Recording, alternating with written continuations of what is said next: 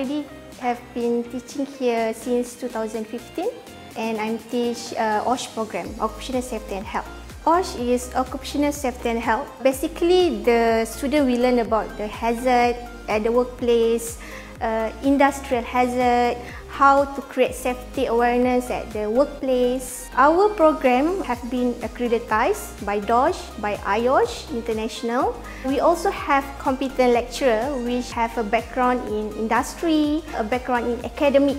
So they also have a strong background in research. The graduates of our program will become a safety and health practitioner as a safety supervisor, safety executive, safety manager, SHO, and also they can become a consultant of safety and health area.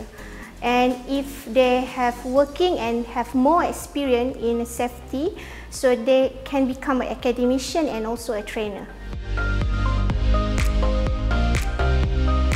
My name is Adrina Bachishamiti Cairo. I'm a second-year student taking Bachelor of Safety and Health in University of Cyberjaya. I felt that I need to be more in a hands-on industry, and I wanted to be more out of my comfort zone. And I felt that the OSH industry is always in demand, and because this industry is filled with men, so I felt as a woman, I need to challenge myself to be out there. I found that the OSH program here in UOC has caught my attention. It is strategically located here in the heart of Cyberjaya, and also because most of the lecturers here have working experience in the safety industry. So during class, they tell stories and their experience while they were working before they became lecturers. So I felt that I could get a little bit of insight to what I will be later when I pursue my working career.